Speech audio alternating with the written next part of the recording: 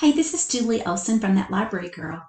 I made a video for you today, and it's all about how you can get free TpT stuff just for leaving good, helpful, constructive feedback on the things that you purchased. Let's jump in. The first thing you need to do is go to your TpT account, click the gray circle where your initial is located, and you're going to open up a drop-down menu, choose My Purchases. Couple more steps, hang on.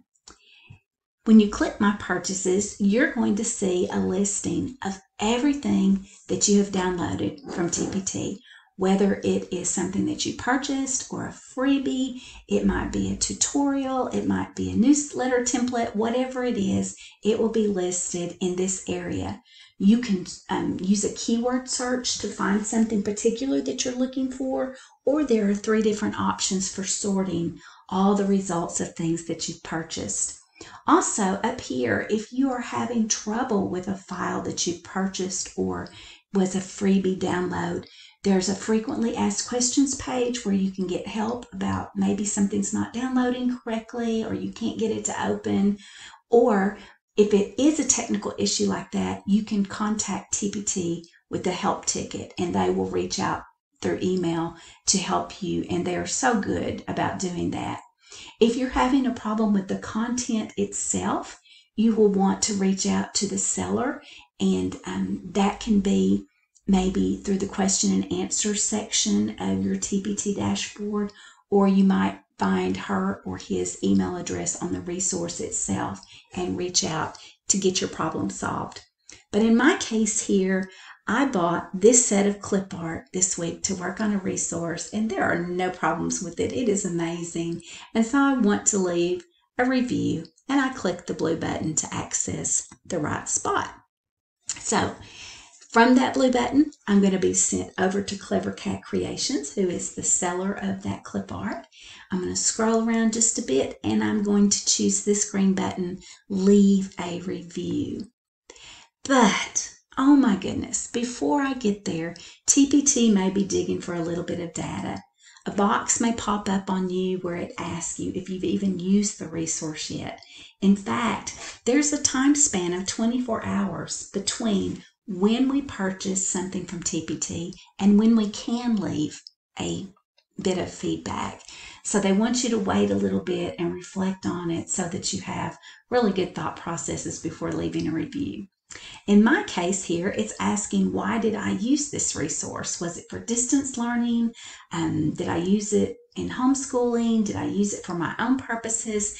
And this is the one I chose because I am creating a new resource with it. So ho-hum, click, click, click. Sometimes we have to give a little data to have a better marketplace for all of us. Then finally, we're to the review page, which is what we wanted in the first place. And the first question is, how satisfied were you with the resource?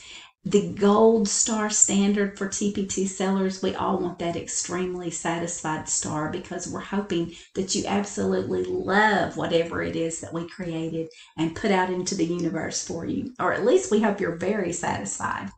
In fact, if you're not very or extremely satisfied, if you're just moderately or slightly or not at all satisfied, I would encourage you to stop the review process right there and go ahead and reach out to the seller or reach out to TpT about the technical problem. Ask questions. See if maybe a file just got forgotten in the zip file. See if maybe you just need to do something like update your Adobe to get it to work correctly. And then come back when the problem's solved and give that better rating. The second thing that you're going to do is write a couple of sentences to let other educators know how you used the resource and what your experience was.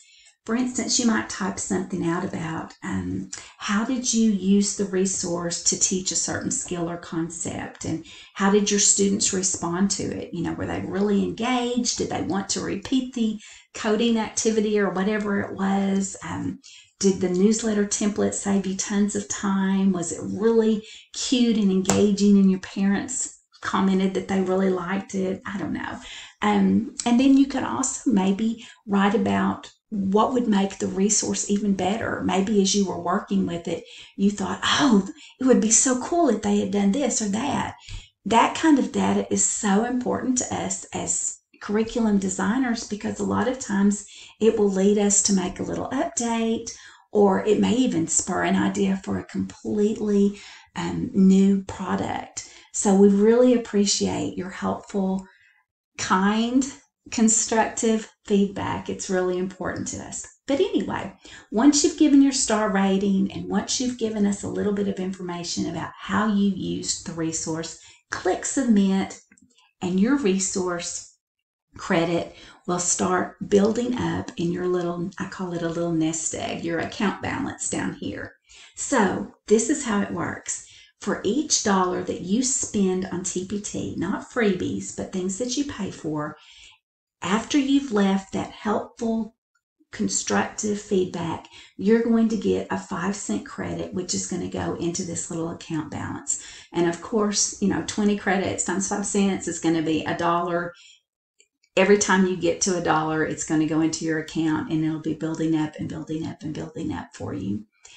So let's say that you're going to buy Laura Trapp's book series bundle, which is already a great price, but she's got it on sale right now. So it's a super, super price.